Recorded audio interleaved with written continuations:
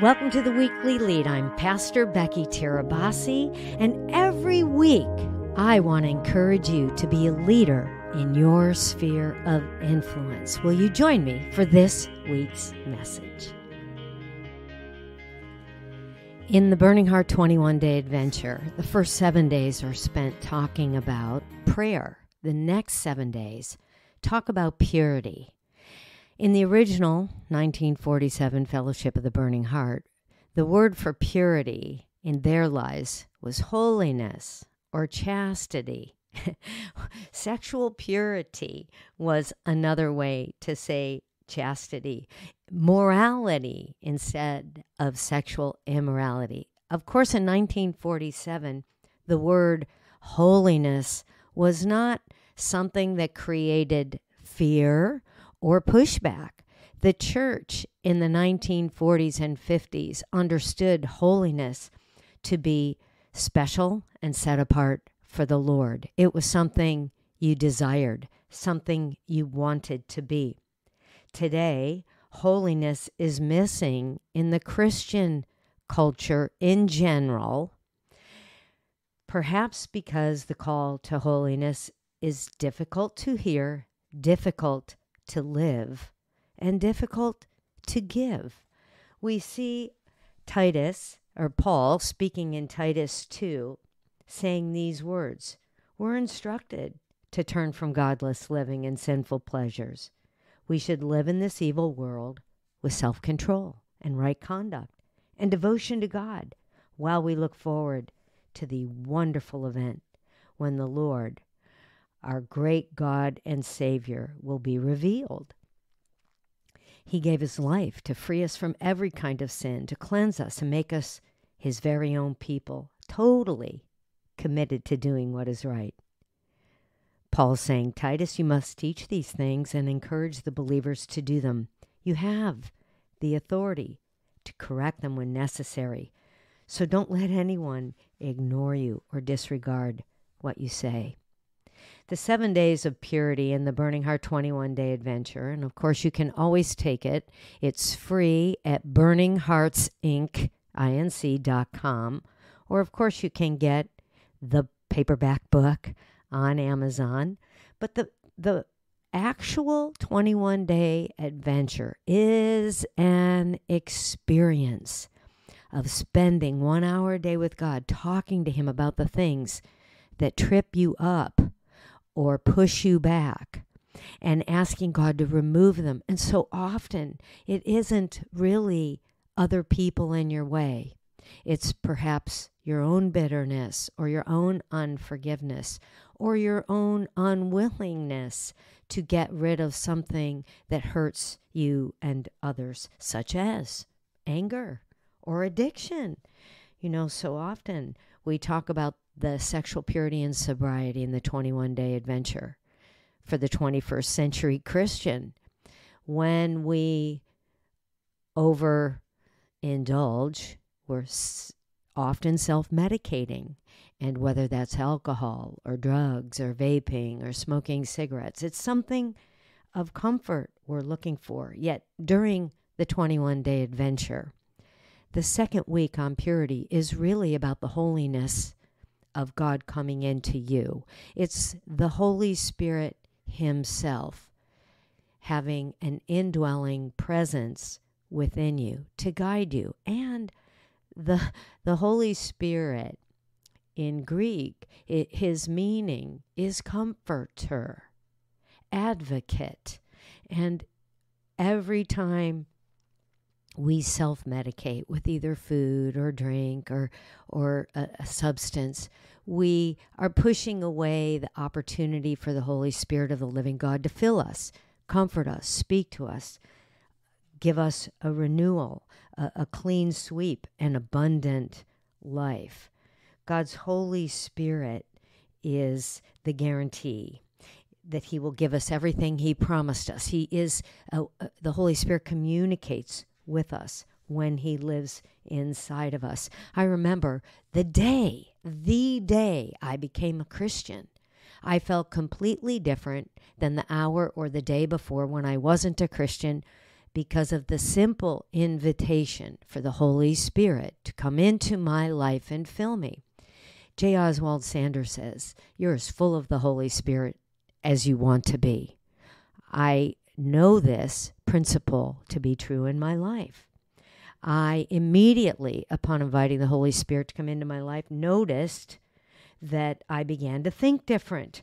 I began to desire different things. I no longer desired the approval of people. Suddenly, I desired the approval of God. I no longer was thirsty and anxious for a drink. In fact, prior to asking the Holy Spirit to come into my life, confessing my sins in front of another person, I would have these incessant thoughts. You've got to have a drink. You've got to have a drink. You've got to have a drink. Well, they would drive me literally to a place where I could get a drink, or to a cupboard where I would pull out a drink, or where I had been hiding bottles of alcohol. It was a driving force speaking into my life. When I invited the Holy Spirit into my life, my heart, my thoughts, my being, it was as if a wall came up to protect me from those thoughts. It was like a shield of faith. I was delivered immediately from obsessive, depressive, oppressive thoughts. I can't explain it except to say everyone who knew me the hour before I became a Christian knew the hour after I became a Christian I was different. There was a peace. It was as if demonic spirits, unholy spirits left me. And I would tell you, I felt the difference. It felt like a dirty, muddy person getting a hot, sudsy shower. As I confessed sin, it was as if it rolled off of me, sloughed off of me, was purged from me. I didn't do anything. It was as if I asked the power of God, the person of God, the most holy God, to do what I couldn't do for myself. Help me. Get this off of me. Get this out of me. Help me. And the comforter, the advocate, the Holy Spirit helped me.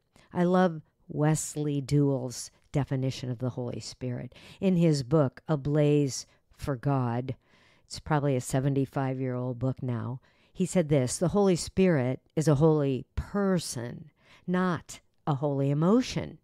Yet as this holy person works within us, he gives us holy power, his divine adequacy to us, in such a way that we feel new inner strength, new enablement above our own resources, a sense of special authority and faith, and we recognize a new effectiveness which we must credit entirely to the Spirit and not to ourselves.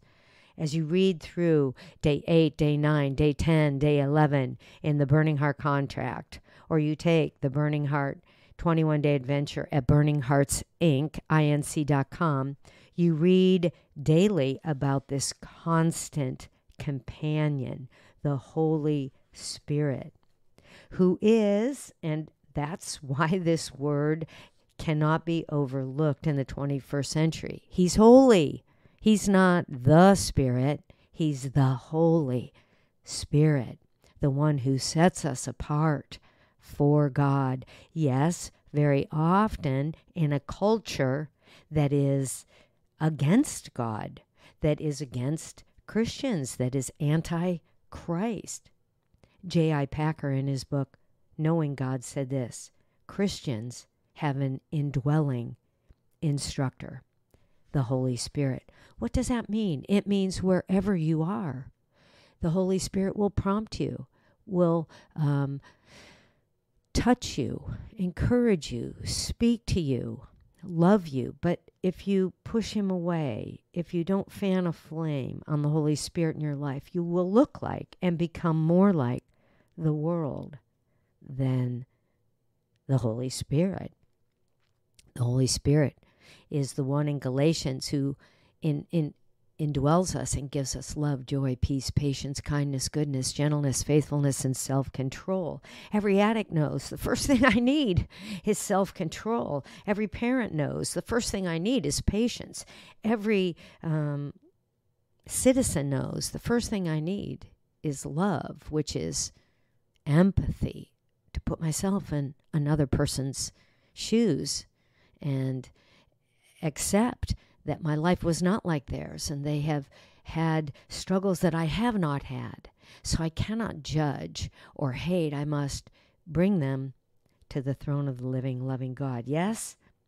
Well, in the second week of the Burning Heart 21-day adventure, the call to be set apart in purity, I do teach very simple practices such as spiritual breathing. Breathe in, Holy Spirit. Breathe out anxiety. Breathe out fear. Breathe out hate, jealousy. Oh my gosh, isn't that the truth?